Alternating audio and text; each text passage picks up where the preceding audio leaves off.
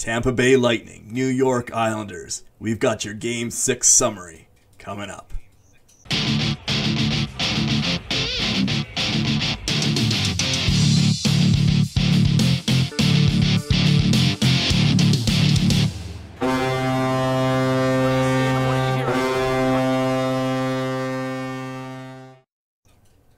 All right, Paul, well, another great game here tonight. Just before we get into it, I need to start off just by saying that our channel's been blowing up today. Really thrilled to see the number of views. I think we just passed 2,500 views today. A couple days ago, we were at 2 views per day.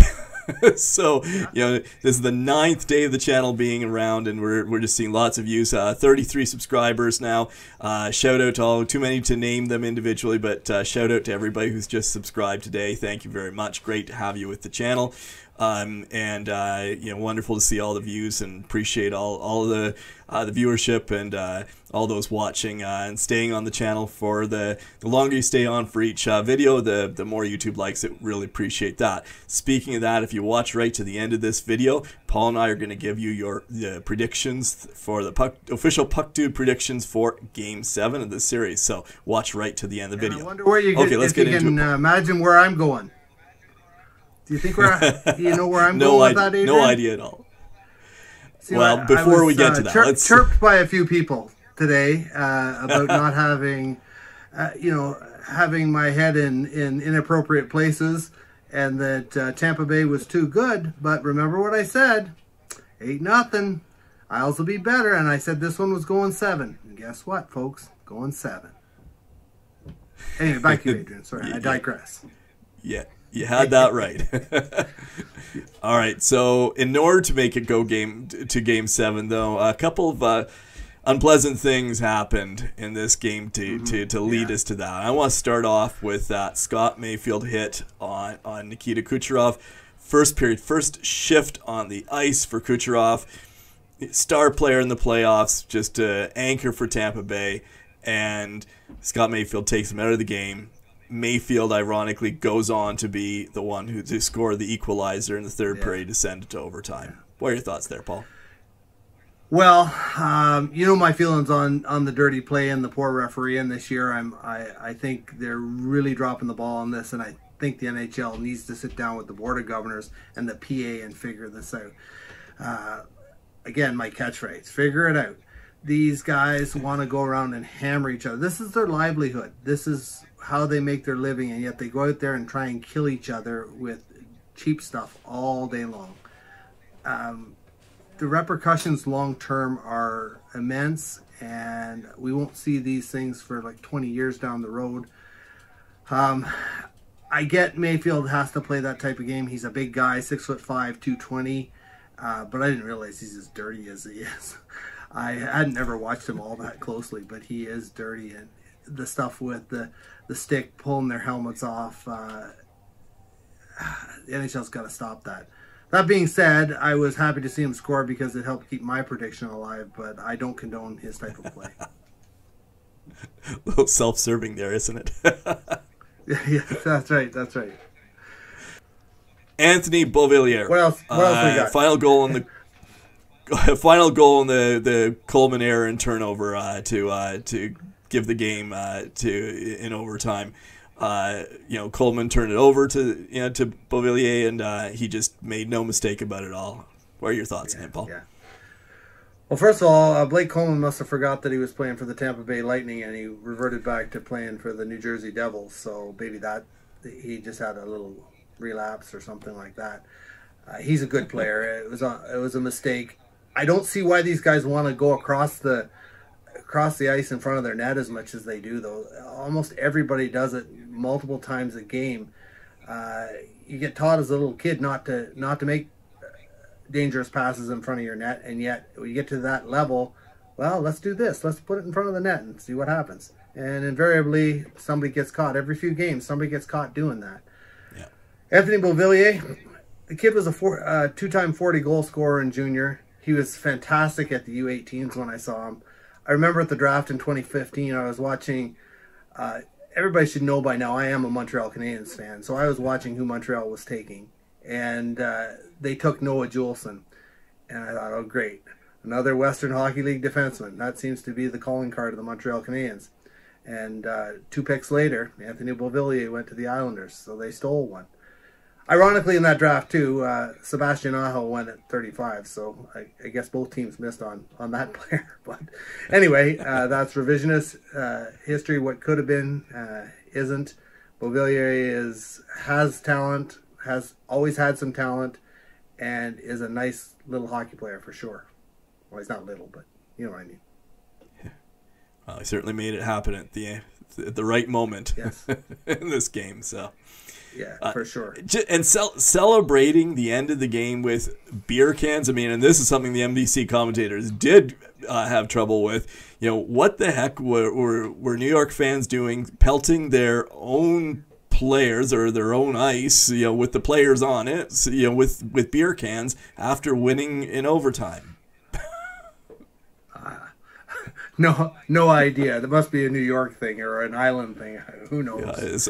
Yeah, they were fairly raucous tonight. They were rocking pretty good. So that place, the Nassau County Coliseum, is quite a place, and the fans there are very serious about it. Well, I don't know as a player whether I would prefer being, you know, hit by a beer can and somebody else's probably somebody nothing, else's right? stale beer, or whether I'd want the Detroit octopus shower to be hitting me. I don't know. You get a wet tentacle across the face. That might be a little bit more gross. Who knows? Yeah. Maybe if they get hit with some beer coming by, they're going to think it's part of the celebrations for the Stanley Cup, and they're starting early. Who knows? All right, so this brings us to predictions for Game 7. So last night you gave your prediction before first. we get to yeah. before we get to predictions, how about we have a call out of how good Matty Barzal was tonight? He was everywhere. He finally is starting to be recognized. Well, the Islanders fans knew it, but he was a dominant force tonight. And the other side of the coin to that was how good the Tampa Bay Lightning defense was to keep him to the outside and not let him get good opportunities. There was one point there where he had the puck for about 35, 40 seconds, and he couldn't get anything done just because the Lightning were so tight. So the Lightning were good, but like I said, they shouldn't have run up the score the other night. Anyway, let's make our predictions. Sorry, I digress. I'm ranting again. So the other night, or last night, we had you give prediction first, so I'll go first tonight.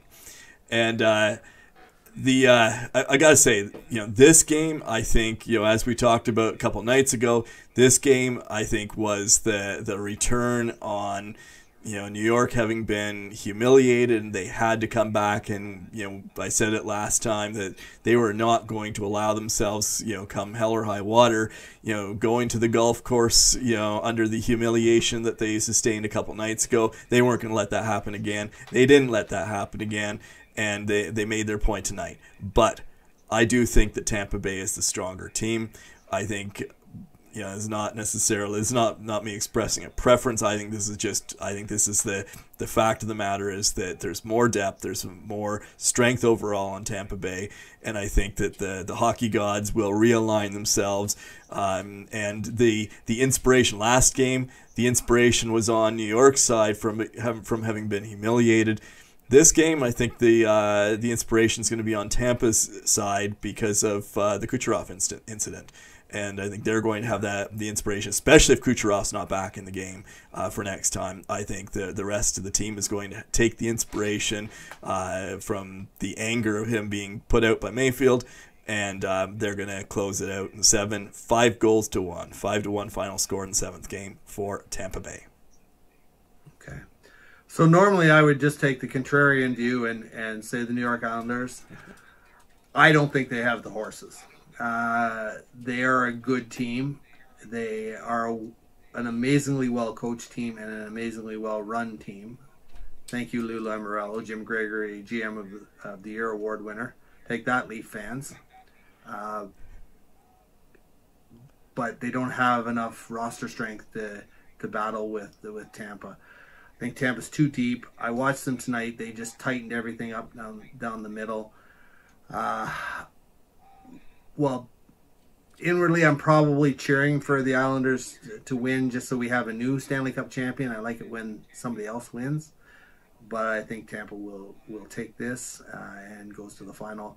I think it'll be tighter, though. I think it'll be probably a 2-1 game. And let's say something ludicrous like Blake Coleman scores the winner. All right, so you heard it. So there you have it. We both think Tampa. Both puck dudes predicting Tampa Bay to take the series in Game 7. So let's see what happens in a couple nights. All right, well, thank you, everyone, for watching. And again, shout out to all of our new subscribers. Great to have you on the channel, and look forward to seeing you more in the future. So thanks, Paul. And again, just a reminder, as always, that we'll put a link to our website in the description of the video below. And feel free to come on over and check out the great hockey content on the site if you'd like to. All right, thanks a lot for watching. And we love the comments, and we love the fact that Adrian sounds like a cartoon surfer dude. Have a good night, guys.